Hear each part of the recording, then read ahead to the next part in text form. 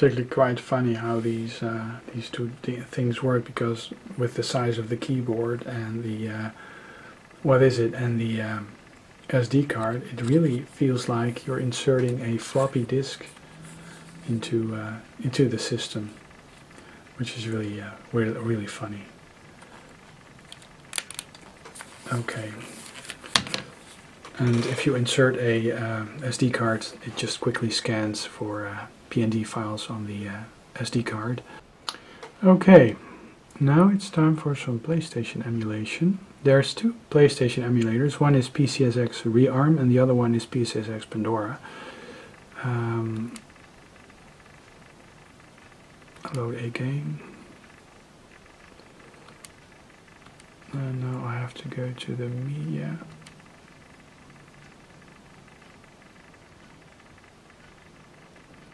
Like so, play 3.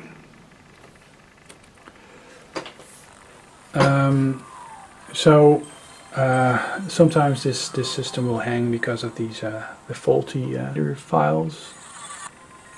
So luckily it does boot this, I guess.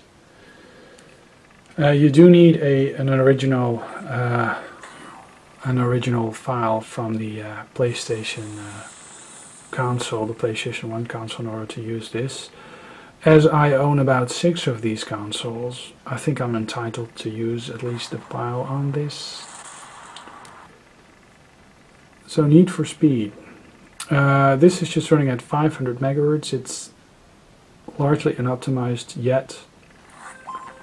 So let's see if I can get some PlayStation action going on. Okay.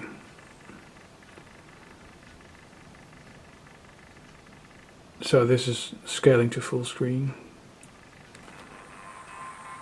And as you can see, it is not running full speed, but pretty playable, I'd say. 3, 2, 1,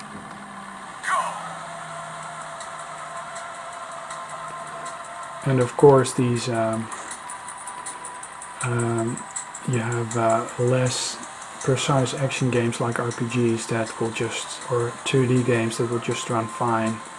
And there are some graphical aberrations, but for the most part, PlayStation emulation is pretty solid on this system.